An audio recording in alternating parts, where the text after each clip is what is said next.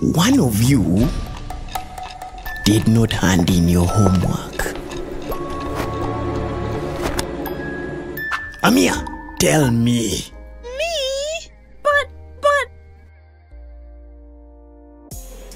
Creatures Animation is a 3D animation company. We produce products like a short film, a kalabanda ate my homework. We are a team of 8 people now, 8 people. And we're hardworking artists. And our aim is to create original African content and fill the airwaves with content that is inspiring to the next generation of African children.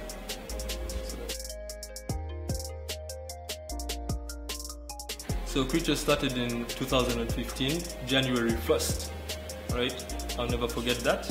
And I had come back from Malaysia, quit my job there, come back, start an animation studio, because I felt that coming back and putting my skills that I'd learned into our community would be much more useful than a community that's already established. So we started it with my brother Robin in 2015, and we started working on projects, started trying to develop a company, trying to understand this whole business game. My favorite or my best moment so far has been completing a kalabanda ate my homework with a team. That has been my favorite moment because it proved everything that I had been saying for the past 2-3 years, which is that it can be done in the country, and it can be done by a group of artists, and it can be done well. So when we premiered it at the DJ Art Fest 2017, that was my favorite moment because calling those guys out, calling the entire team out and actually saying these are the guys who worked on it is one of my proudest moments so far. So, the hardest time has been also dealing with the fact that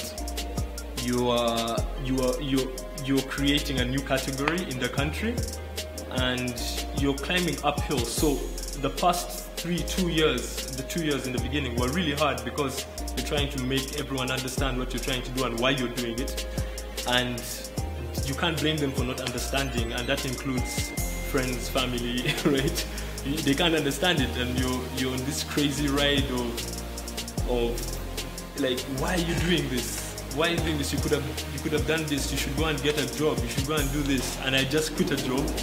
So and all the job offers that I was getting at the time, the job that I had quit were much better. Was much better. Sorry. So I kept on just going, and like it's like just that storm, right? That was around during that period. Those first 2 years was really tricky. So that was the hardest time. And yeah, I think it has gotten better, but I feel like we can still get better. So yeah.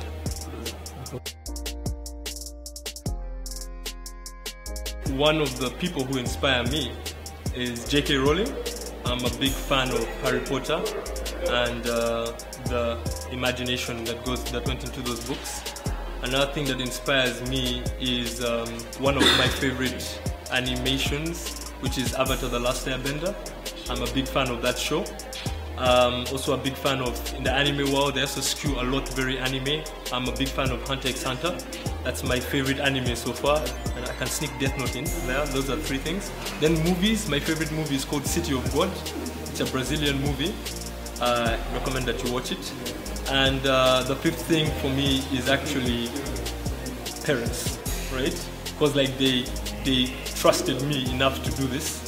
And they kept on supporting me, even if in the beginning they were a bit shaky about it, but they came around and they've actually been very supportive. And I'm going to sneak in a 6th one. I really feed off of teamwork, so I would say that my team, and ever growing. When it was 3 people, the other 2 people, were inspiring me. When it was 4 people, the other 3 people were inspiring me. So I get a lot of energy off of that. So those are the things that inspire me. Yeah. My advice would be to get something you like and get very good at it. The reason why I say this is because we're living in a very skill-based time whereby people will value you according to what you can offer them. And if you're not really good at it, there are going to be 1,000 other average people out there. So you have to get really good at it so somebody can actually value you and be willing to work with you. And there are many opportunities out there for people who are valuable. So my advice is just find something that you really like, spend time perfecting it, and get really good at it. That's my advice.